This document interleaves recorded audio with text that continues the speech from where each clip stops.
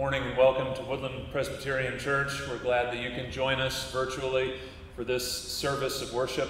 If you're a member of Woodland, we miss you. We wish you were here in the sanctuary with us, and yet we're also grateful to the Lord for this means where we can gather together virtually on the Lord's Day. And if you're a guest with us, we're grateful that you're here, and we hope that you are encouraged and strengthened in the Lord as we look to Him together. There are a few announcements which are in your bulletin. Of course, you'll note that in-person activities for Woodland Presbyterian Church have been suspended until further notice. We'll continue to communicate with you via email, and hopefully you received on Wednesday the pastoral letter from me. If you need anything, you have our contact information there printed in the bulletin, and I'd encourage you to reach out to the elders or to the deacons. We are praying regularly for you. And we would also encourage you to join us tonight at 6 p.m. for the joint live stream service with the Hattiesburg PCA churches. I'll be preaching this evening, the Lord willing, from Revelation 7, and Reverends Jim McCarthy, Brian Davis, and Davis Morgan will be assisting in worship as well. So we hope that you can join us this evening for that live stream provided by our friends at First Pres. Woodland members, you should be receiving or have received a letter and a stamped envelope in the mail with which you can give your tithes and offerings. I know many of you have inquired about that, and we hope that you'll take advantage so that we can continue to support our ministries locally and internationally in this time of being apart. Those are our announcements. I'd ask those of you who are able, as your circumstances allow, to join me in standing for our call to worship, which this morning comes from 1 Timothy 1:17. To the King of the ages, immortal, invisible, the only God, be honor and glory forever and ever. Amen. Let us worship God together, singing hymn number 38, Immortal, Invisible, God Only Wise.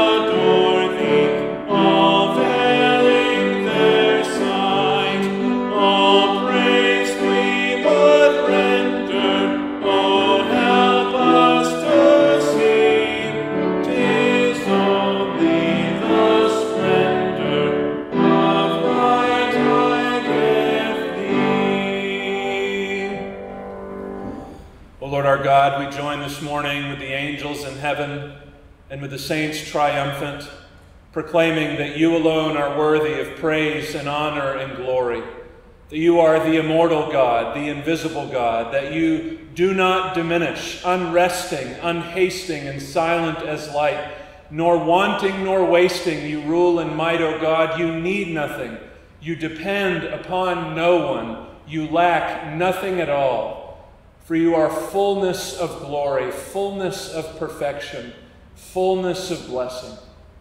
We are grateful, O God, to come to you this morning calling upon you, the one true and living God, Father, Son, and Holy Spirit, because you have revealed yourself to us, and because you have made us alive by your Holy Spirit to see and to hear and to believe, that we might be your true worshipers who worship you in spirit and in truth. We ask, Father, that you would draw near to us in your grace, that you would come to us and bless us by your word, that you would come and convict us of sin, that you would come and lead us in all righteousness, and that you would come and refresh us in the knowledge of the glory of our Savior, the Lord Jesus Christ, who took our sins upon himself, and whom you raised from the dead, and exalted above every rule and authority, above every name that is named. We pray, Father, that you would feed us upon your word, and we pray that you would help us to worship you in spirit and in truth, coming to you as you taught us in your word, saying, Our Father, who art in heaven, hallowed be thy name. Thy kingdom come, thy will be done, on earth as it is in heaven. Give us this day our daily bread, and forgive us our debts, as we forgive our debtors. And lead us not into temptation, but deliver us from evil. For thine is the kingdom, and the power, and the glory forever. Amen. We'll confess our faith in the immortal God using Westminster Shorter Catechism questions 1, 4, and 6. What is the chief end of man? Man's chief end is to glorify God and to enjoy him forever. What is God? God is a spirit, infinite, eternal, and unchangeable, in his being, wisdom, power, holiness, justice, goodness, and truth. How many persons are there in the Godhead? There are 3 persons in the Godhead, the Father, the Son, and the Holy Ghost, and these 3 are one God, the same in substance, equal in power and glory. You may be seated, and we'll join our voices singing a setting of the 23rd Psalm, a different one than we sang last week, The King of Love My Shepherd Is, hymn number 184.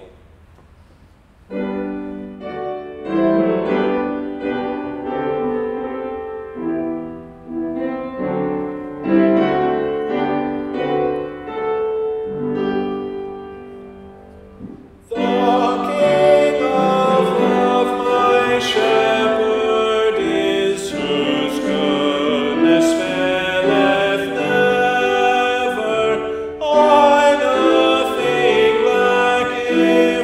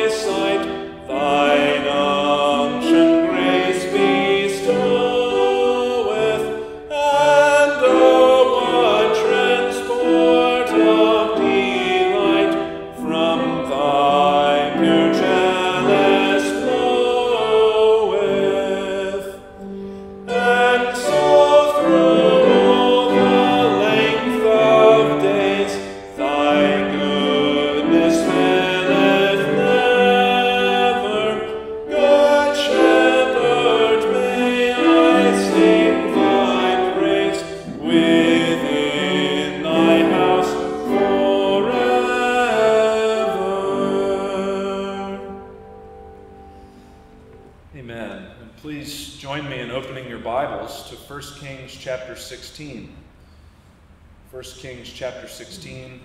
Our Old Testament reading this morning comes from verses 21 through 28. You'll remember from last time that Omri had overthrown Zimri after Zimri's brief reign. And our passage this morning speaks of Omri's reign. You'll notice in verse 24, he bought Samaria and set up a fortress there, and we'll encounter, as we did in the book of Hosea, for example, Samaria as a center of activity in the northern kingdom. One thing that we see in these verses is that sin has multi-generational consequences. Sin has multi-generational consequences, which is all the more reason that we must kill sin by the power of the Holy Spirit. We'll see in verse 26 that Omri walked in the way of Jeroboam. So Jeroboam has been long dead, but his influence of idolatry lingers. Then we'll see after Omri, his son Ahab reigns. And while Omri might have been bad, his son Ahab was all the worse. And so we see both before and after Omri the multi-generational consequences of sin, and therefore the urgency for us to be killing them. We should also remember, however, before we read our passage, that God's grace can overcome even the most sinful of genealogies. We have examples of this throughout the Scripture. One in particular is Hezekiah, whose father Ahaz was not a godly king, and yet Hezekiah was a leader in godliness. So while we have a warning here, there is encouragement in Scripture that grace can overcome genealogy, and aren't we thankful for that? Well, let's hear God's word, 1 Kings 16, verses 21 to 28. Then the people of Israel were divided into two parts. Half of the people followed Tibni, the son of Ginath, to make him king, and half followed Omri. But the people who followed Omri overcame the people who followed Tibni, the son of Ginath. So Tibni died, and Omri became king. In the 31st year of Asa, king of Judah, Omri began to reign over Israel, and he reigned for 12 years. 6 years he reigned in Tirzah. He bought the hill of Samaria from Shemer for 2 talents of silver, and he fortified the hill and called the name of the city that he built Samaria, after the name of Shemer, the owner of the hill. Omri did what was evil in the sight of the Lord, and did more evil than all who were before him. For he walked in all the way of Jeroboam the son of Nebat, and in the sins that he made Israel to sin, provoking the Lord, the God of Israel, to anger by their idols. Now the rest of the acts of Omri that he did, and the might that he showed, are they not written in the book of the Chronicles of the kings of Israel? And Omri slept with his fathers, and was buried in Samaria, and Ahab his son reigned in his place. And then if you'd turn forward with me to the New Testament, we'll read Matthew chapter 11, verses 1 through 19. Matthew chapter 11, verses 1 through 19. In these verses we see Jesus identified as the Messiah promised throughout the Old Testament. We see especially in verse 10, Jesus quoting from the prophet Malachi, "Behold, I send my messenger before your face, who will prepare your way before you." Well, if you were to look back in Malachi chapter 3, you would see that the one whose way the messenger is preparing is the Lord. The messenger, whom we know to be John the Baptist, prepares the way for God to come. And God does come in the Lord Jesus Christ. But we also see in these verses that there are people who miss Christ's coming, especially the Pharisees and the scribes. Though John and others proclaimed his coming, the Pharisees missed the message. They thought John had a demon. They accused Jesus of being a glutton and a drunkard. While the message was proclaimed, they missed the message. And this is an encouragement to us to hear, and not only to hear, but to hear with faith, that we might believe and be saved by the Messiah promised in the Scriptures. Matthew chapter 11, I'll read verses 1 through 19. When Jesus had finished instructing his 12 disciples, he went on from there to teach and preach in their cities. Now when John heard in prison about the deeds of the Christ, he sent word by his disciples and said to him, "Are you the one who is to come, or shall we look for another?" And Jesus answered him, "Go and tell John what you hear and see. The blind receive their sight, and the lame walk. Lepers are cleansed, and the deaf hear. And the dead are raised up, and the poor have good news preached to them. And blessed is the one who is not offended by me." As they went away, Jesus began to speak to the crowds concerning John. "What did you go out into the wilderness to see? A reed shaken by the wind? What then did you go out to see? A man dressed in soft clothing? Behold, those who wear soft clothing are in kings' houses. What then did you go out to see? A prophet? Yes, I tell you, and more than a prophet. This is he of whom it is written, 'Behold, I send my messenger before your face, who will prepare your way before you.' Truly I say to you, among those born of women, there has arisen no one greater than John the Baptist. Yet the one who is least in the kingdom of heaven is greater than he. From the days of John the Baptist until now, the kingdom of heaven has suffered violence, and the violent take it by force. For all the prophets and the law prophesied until John, and if you are willing to accept it, he is Elijah who is to come. He who has ears to hear, let him hear. But to what shall I compare this generation? It is like the children sitting in the marketplaces and calling to their playmates. We played the flute for you, and you did not dance. We sang a dirge, and you did not mourn. For John came neither eating nor drinking, and they say, he has a demon. The Son of Man came eating and drinking, and they say, look at him, a glutton and a drunkard, a friend of tax collectors and sinners. Yet wisdom is justified by her deeds." Well, having heard from God's word, let's turn to him together in prayer. Our Father in heaven, as we think about the way the scribes and the Pharisees responded to John and to Jesus, we praise you because we know if not for your intervening grace, if not for the life-giving work of your Holy Spirit, we would be in line with them, hearing the message but not believing, receiving the invitation but not coming.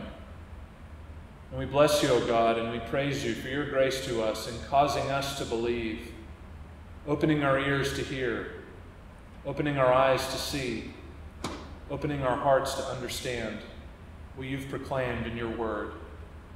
We praise you not only, Father, for bringing us to faith, but for sustaining us in the faith. We praise you, O Lord, that like a faithful shepherd, you have led us and tended us. You have protected us. You have guided us and provided for us. We praise you, O Lord, for your providence and your goodness, that no matter where we go, your goodness and mercy follow us all the days of our life. We praise you, Father, for the knowledge that you work all things together for good for those who love you. And we praise you, Father, that even now, even at this very moment, you rule and reign over all for the good of your sheep. We praise you, O Lord, for your unfailing character, for your unchanging goodness, and for the dependability of your promises in your word. We pray, Father, that you would open more ears to hear. And we pray, Father, that you would use us in the relationships and in the families where you've placed us, here in Hattiesburg and throughout the world, to proclaim the message.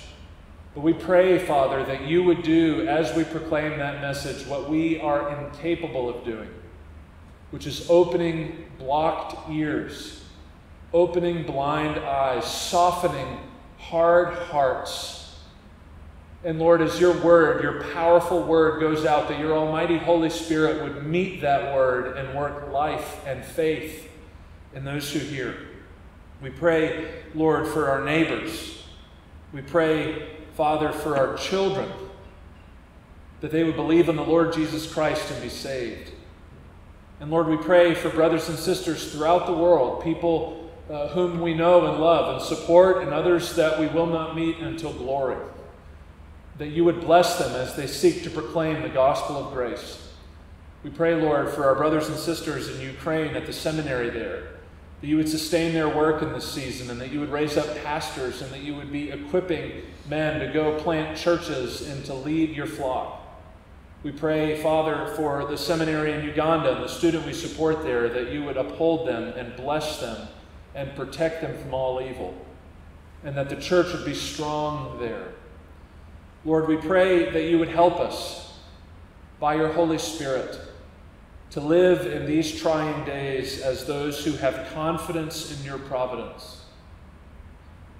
We pray for the help of the Holy Spirit to speak and to act in a way that shows that we trust in an all-sufficient God, and an all-powerful God, and an almighty God, and a God who governs and sustains all his creatures and all their actions for his glory. And we pray, Father, that there would be an aroma on us, a savor on us that shows that we are living for another world, that shows that you, O God, are dependable, that we are secure, that even as pestilence spreads, that we have in you a refuge and a fortress and a hope in whom we trust.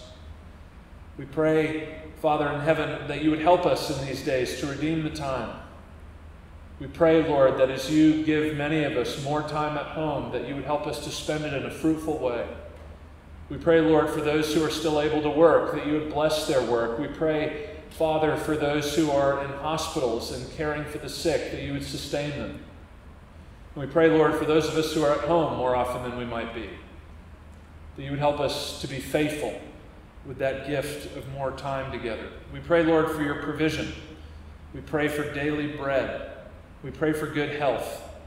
Lord, we ask that you would protect every member of the Woodland Presbyterian Church from the coronavirus, that we would neither catch it nor transmit it. And we pray, Lord, that you would cause the numbers in Hattiesburg and Mississippi and throughout the world to go down.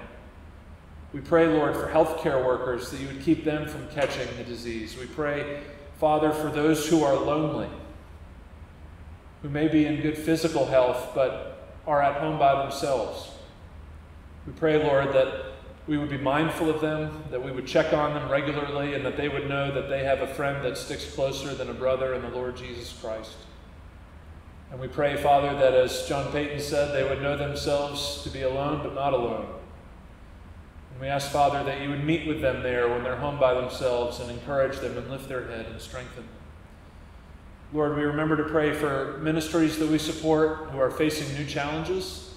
We pray for PCS as they work to deliver education in a different way, that you would bless them, that you would provide for them. Bless our brother Alan Smithers and our brother Scott Griffith and all who teach there, that you would give them wisdom and patience and diligence, and that you would provide in such a way that they can finish the semester. We pray for the same thing with families in public school and in homeschool, that you would provide, Lord, for education through the end of the semester.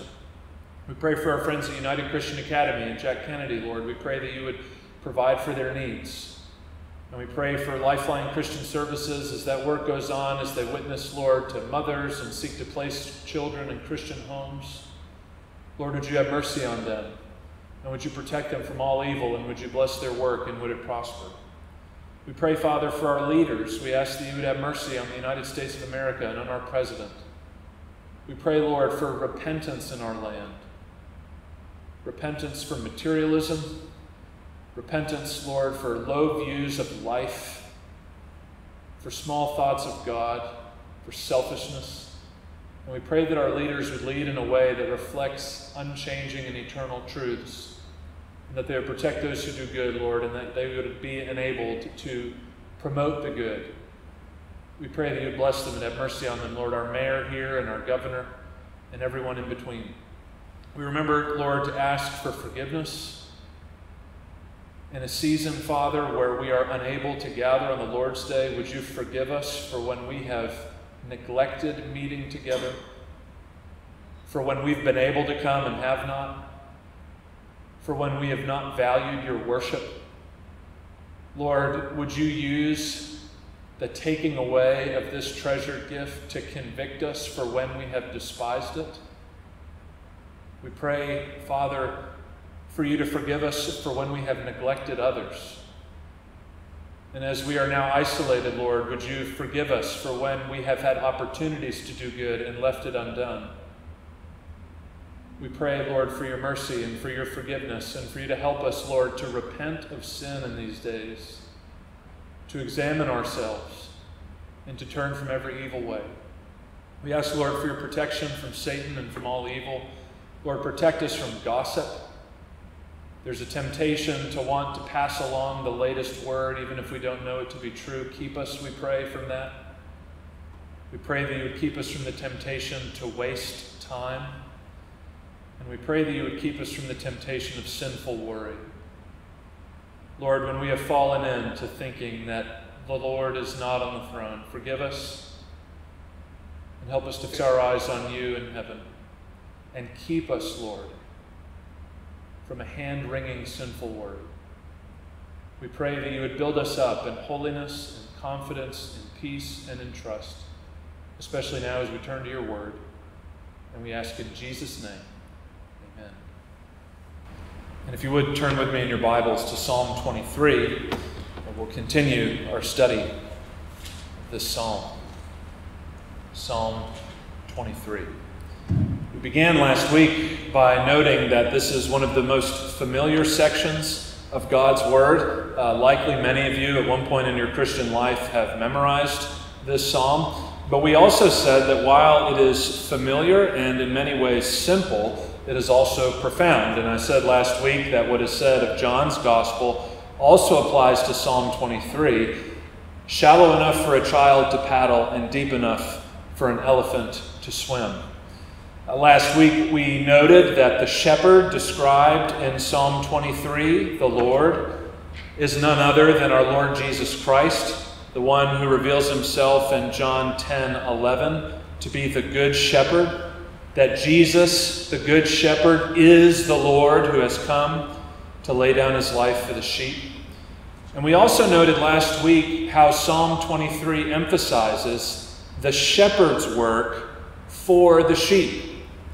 Much that professes to be Christianity emphasizes what the sheep do for the shepherd.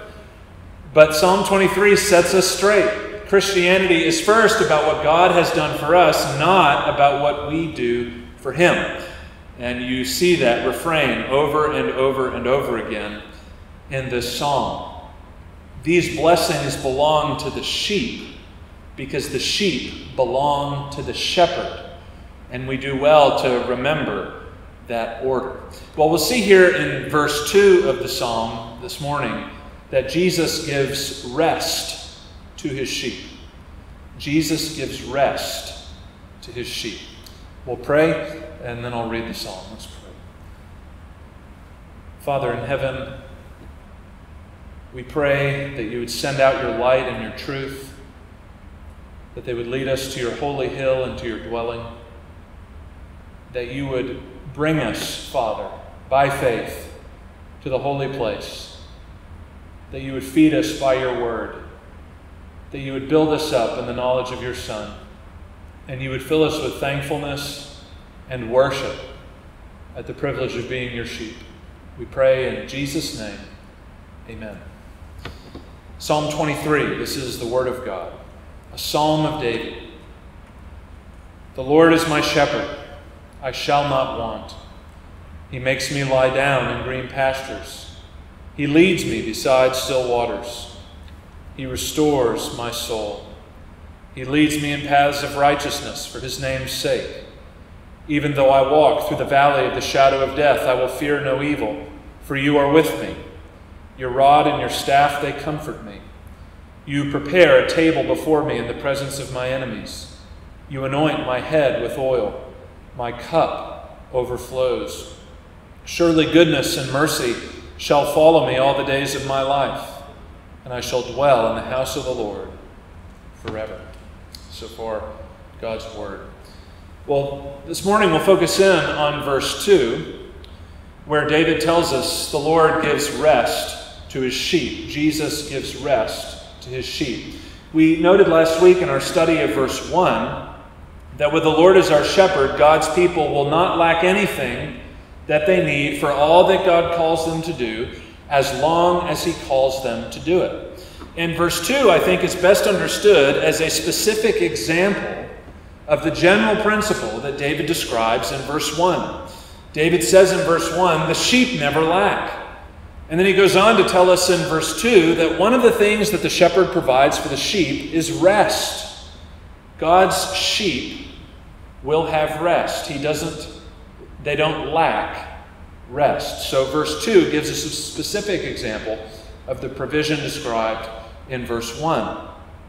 Now I think when we read verse 2, at least for me, what perhaps first comes to mind is food and drink. Green grass to eat, cool water to drink. And that may be true. But I think the heart of what's going on here in verse 2 is rest. First, notice in the green pastures, the first half, he makes me lie down in green pastures. Notice their posture in the pastures. They're lying down. They're not up on their legs eating. They're lying down. And while I'm not a sheep expert, the pictures of sheep I've seen, when they're standing, they're eating, and when they're lying, they're either chewing the cud or resting. They're lying down. And notice where they're lying down. They're lying in the green pastures. The Hebrew here gives us the idea of new, fresh, green grass. Grass that grows just after the rain has fallen. We might call it ancient Near Eastern memory foam. The type of grass that when I get up in the morning and walk out of the yard makes me say, I need to call Max to mow the lawn. He doesn't lead them to rocks. He doesn't lead them to dirt. He doesn't lead them to sparse. My freshman football season at Manchester Memorial High School, the year before we got a turf field, we had a sparse grass field that rivaled concrete for softness. That's not the type of grass where Jesus leads the sheep. He leads them to a place of rest, a place where they can lie down in comfort and where they can rest. Green pastures. But we also see this theme of rest in the second half of verse 2 in the still waters. He leads them beside still waters. Now, the translators here are doing their best to make sense of a difficult Hebrew phrase. In the Hebrew, the word rest could either describe the sheep or the water. The way the English Standard Version reads, it describes the water. He leads me beside still waters, that is, waters that are at rest, waters where I can go up and take a drink in safety without worry of being swept away. But you may also have a footnote there in your Bibles that says, besides waters of rest. That is, waters by which the sheep can rest. The rest describing what the sheep do by the waters. And while both are certainly appropriate, the idea of rest runs through. The sheep are lying down in a thick bed of grass next to a gurgling stream, a place of safety, a place of comfort, a place of peace, a place where they can rest. This is the rest that you feel when you come home after being gone for a long time. I remember driving back from Montana to Raymond, Mississippi in one straight shot. It was about 32 hours, as I recall, and I was very happy to make my way back to Lakeview Place in Raymond and to get into bed. And you know that feeling after a long drive when you get in, you lock the door, you make sure the burners and the curling iron are off, you shut the lights, you get under the covers, and you rest. And some of you might even have a gurgling stream noise function on your phone that you play along with it. It's a place of absolute safety and comfort. It's the same rest that Naomi describes in Ruth chapter 1 when she wishes a blessing upon her daughters-in-law, saying, "May you find rest in the house of your husbands."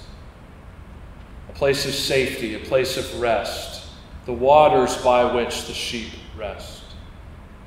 Pastures for resting, waters for resting. And we notice here that the sheep enjoy this rest on account of the shepherd. Look at the way David phrases it. He makes me or causes me to lie down in green pastures. That is, the sheep don't find the pastures themselves. Rather, the shepherd finds the pasture, brings them to the pasture, and protects them once they're there. He leads me, David says, beside still waters. He takes me as though by the hand and brings me to the place where I can rest. The shepherd takes the initiative. The shepherd takes the responsibility, and the shepherd is near while they're resting. The sheep enjoy this rest on account of the shepherd. They don't find it for themselves. The shepherd finds it for them. Well, with that in mind, let's take some time then to consider what kind of rest the shepherd provides. What kind of rest the shepherd provides. And there are four things, four types of rest that I'd like to point out by way of application. The first type of rest that the shepherd provides is rest for your body. Rest for your body.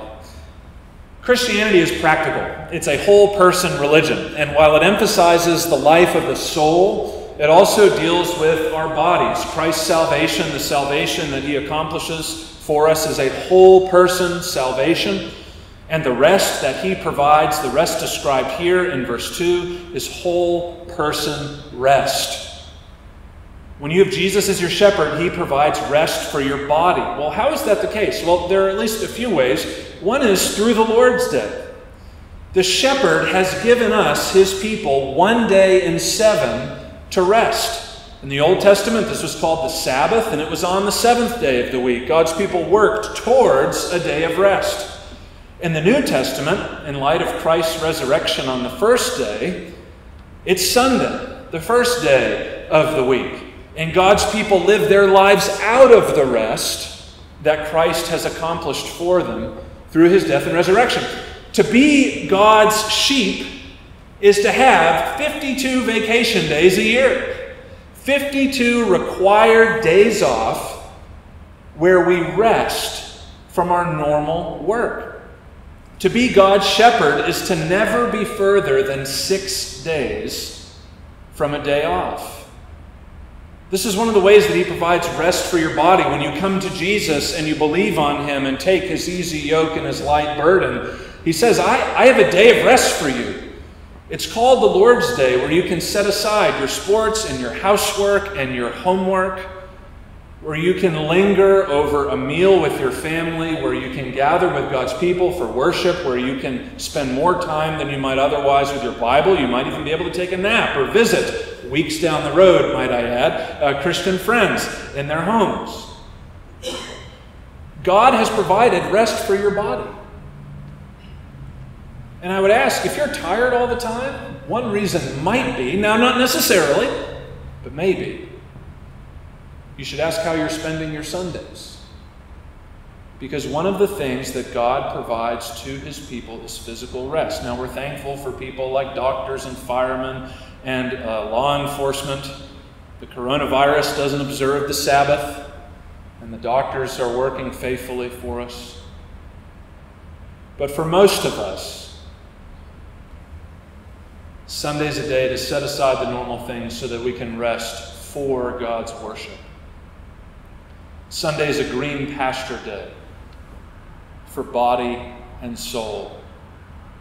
I think it's a mercy of God as we see how this virus has upended our schedules. Daily life is very different than it was only a month ago.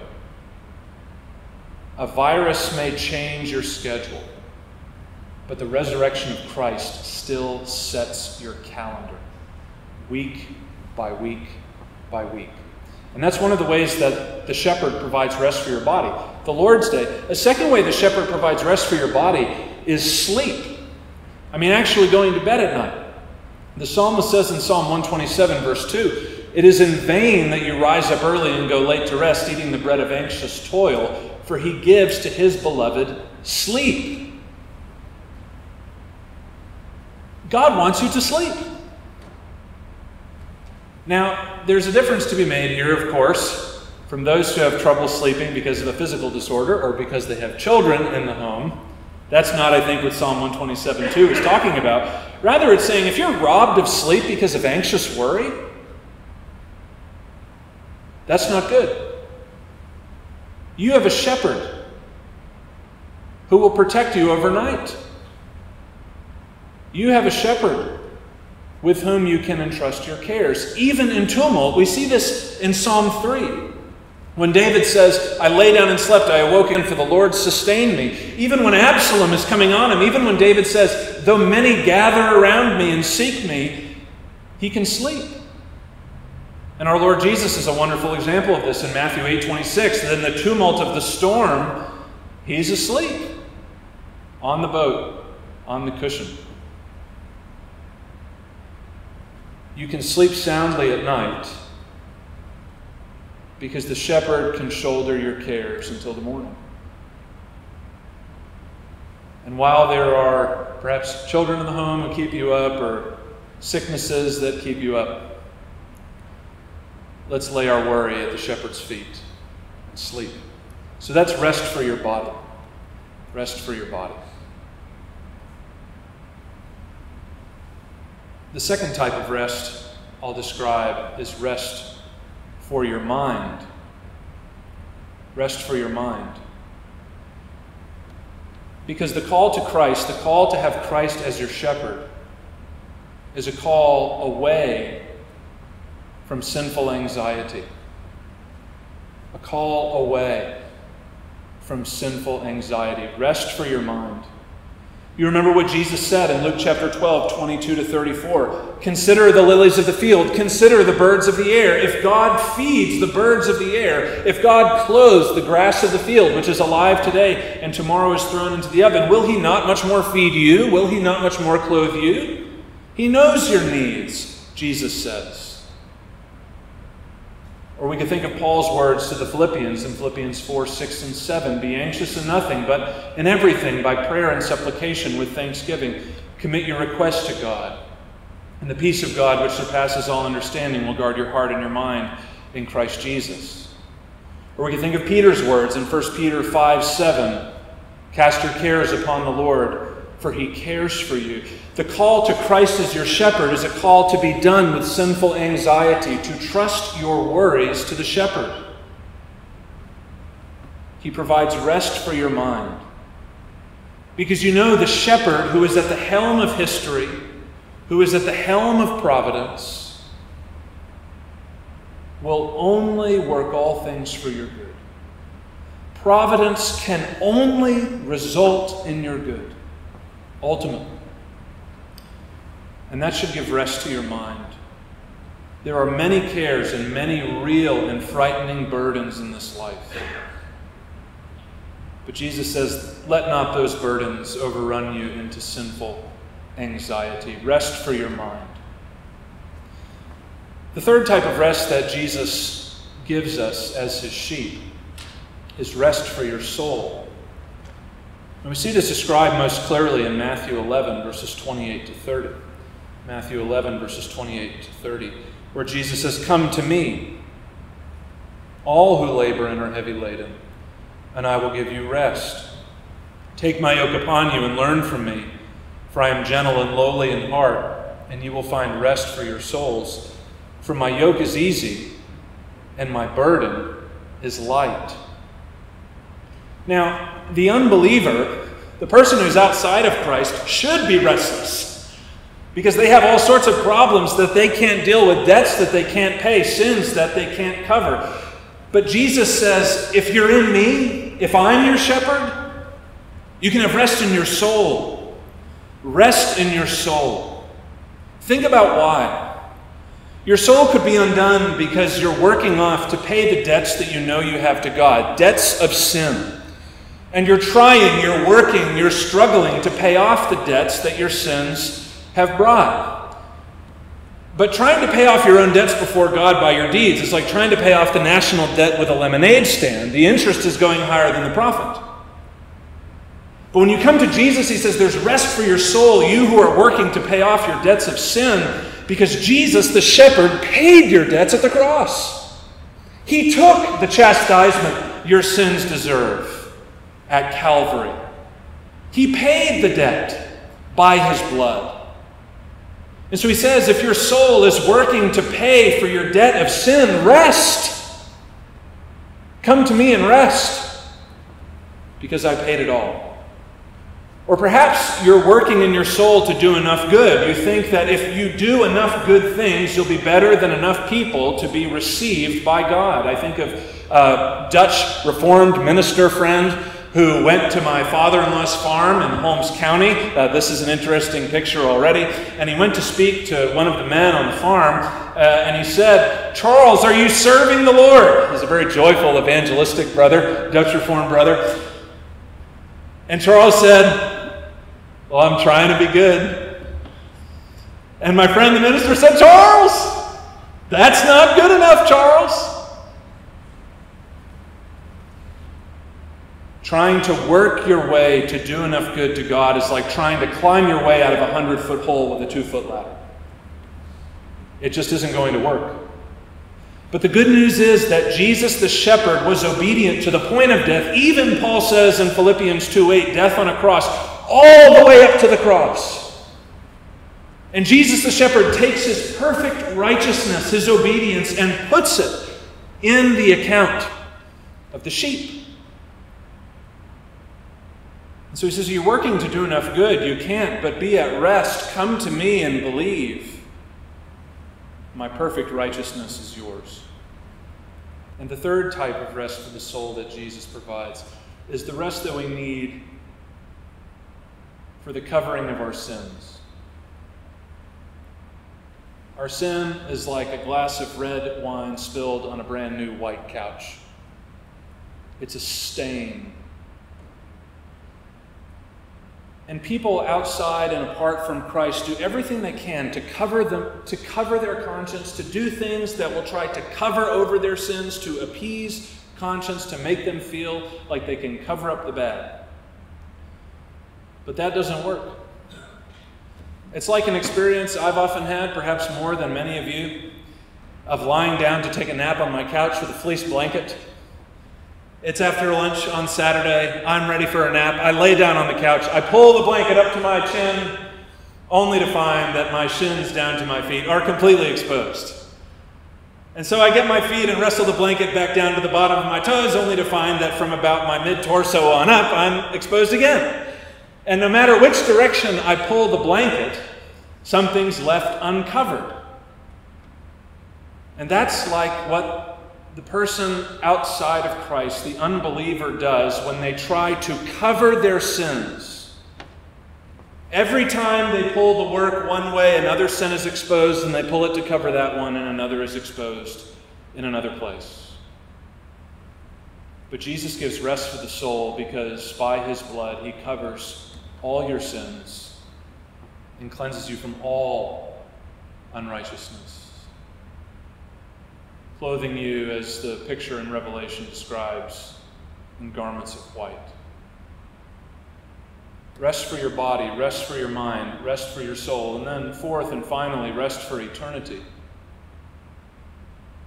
For the author of the Hebrews says in Hebrews 4:9, there remains a Sabbath rest for the people of God, that as much as we can embrace the physical rest, the mental rest, the soul rest that Jesus provides here, we know that there's more rest to come.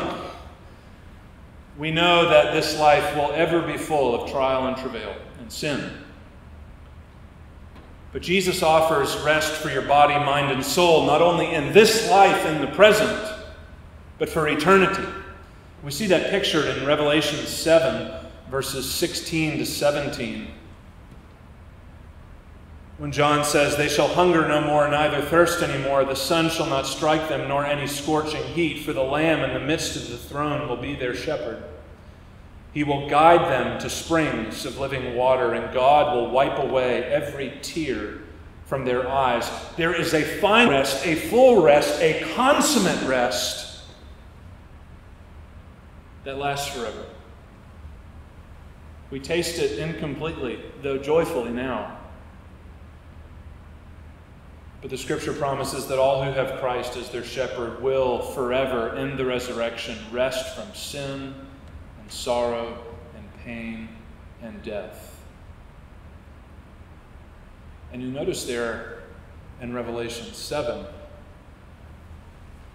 that they'll enjoy that rest. We will enjoy that rest. Not only on account of the shepherd, but with the shepherd. That the ultimate, perfect rest that Jesus provides, the final green pastures and still waters, is rest with him. The shepherd with the sheep, and the sheep with the shepherd, for ages upon ages upon ages. These are the ways that Jesus provides rest for your body, for your mind, for your soul, and for eternity. And I want to point out as we close here that this rest is found in Christ and in Christ alone. Remember the pronouns. He makes me lie down in green pastures. He leads me beside still waters.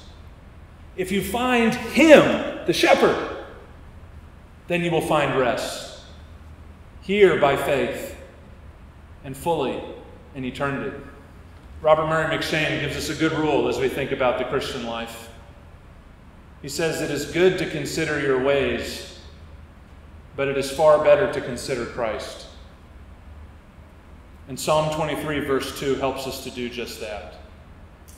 To look to the shepherd who gives rest, who makes us lie down in green pastures, and leads us beside still waters. Let us pray.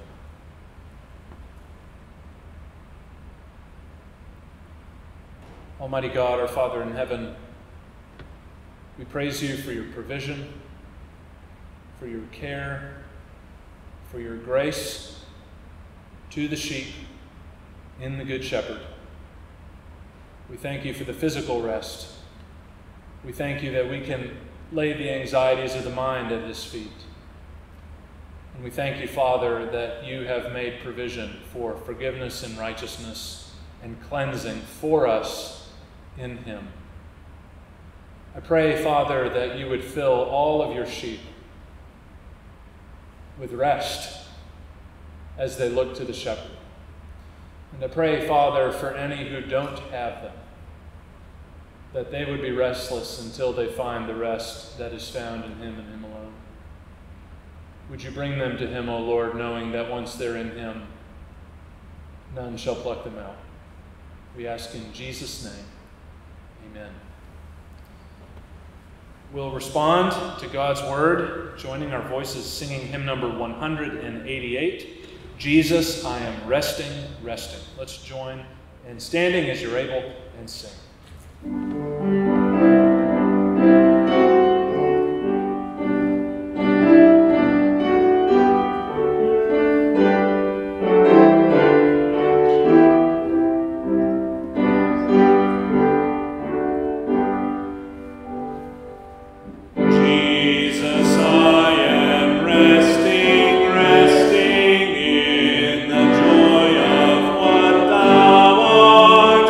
I am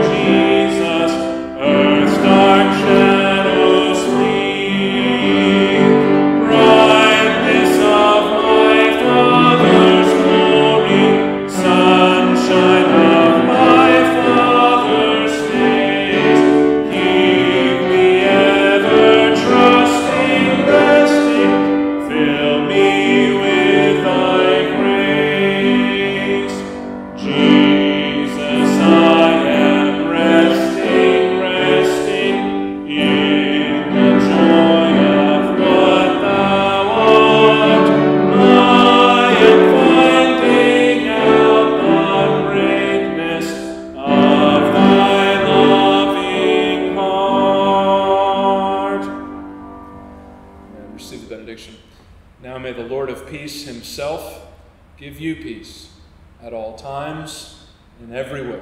The Lord be with you all.